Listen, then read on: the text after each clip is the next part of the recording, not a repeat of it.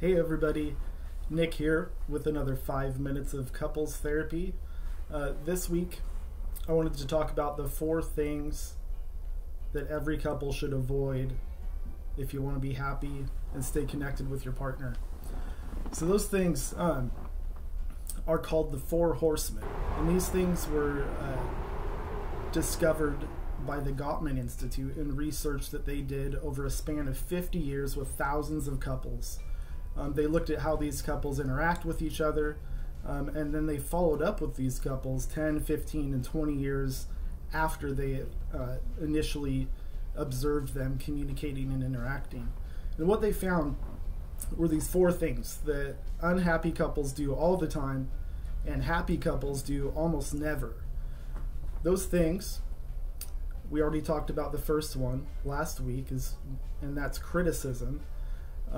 The second one is defensiveness. The third one is contempt. And finally, the last one, stonewalling. So let's talk about those just really briefly this week. And then in the following weeks, we'll kind of break down each one in a little bit more detail. So like I said, last week we talked about criticism, right? That one is fairly obvious. There is kind of a distinction to be made, though, with criticism. So when we talk about criticism, we're talking about things that are critical of your partner's character, okay? Not necessarily complaints, right? Because if there's something that's bothering us in our relationship, we should be free to discuss that. So if your partner's leaving dirty dishes in the sink all the time, you should, be comfortable, and it should be safe for you to discuss how that's impacting you. That's not criticism. That's just having a complaint about how you guys are managing your household and how it can be made better. Criticism would be like, you're a slob. Why do you leave dirty dishes in the sink all the time? Okay, so there's a real difference there. Defensiveness, which is our second horseman, is just what it sounds like. It's being defensive. It's usually a response to criticism. So when we feel criticized, 9 times out of 10, we're going to go on the defense and try to justify what we're doing.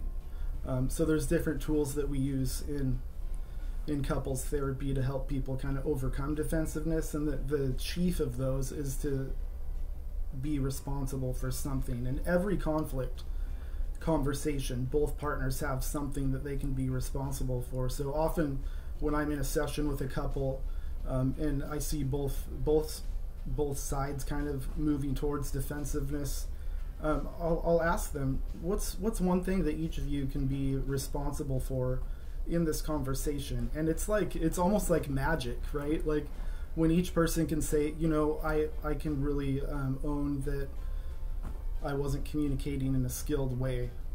And when they can both just find even a small thing to be responsible for, it pushes them into more of a solution-driven conversation.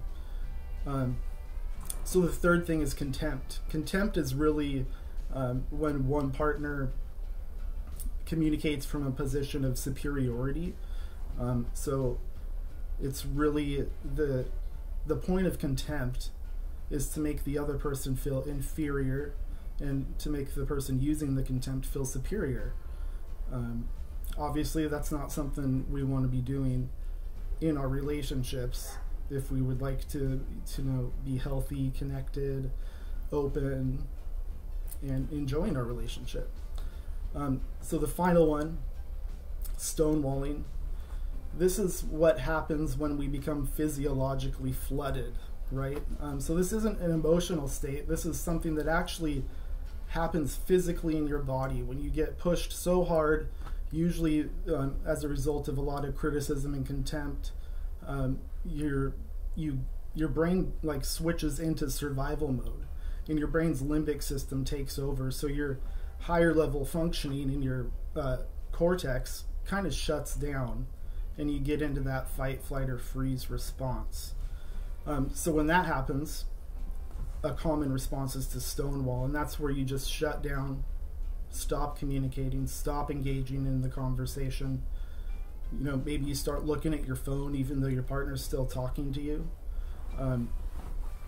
and you're really just not able to communicate in that space. So what I often suggest that couples do when that happens is just say, you know what, I need a 20-minute break, and go for a walk, read a book, do something completely unrelated to the conflict to allow yourself to kind of reset and get back into that higher level functioning where you're able to communicate in a way that isn't going to cause harm to your partner. So I hope that helped. In the coming weeks, we'll be talking about defensiveness, contempt, and stonewalling, and the different remedies to help overcome those in more detail. So I hope that helped, and I'll see you guys all next week.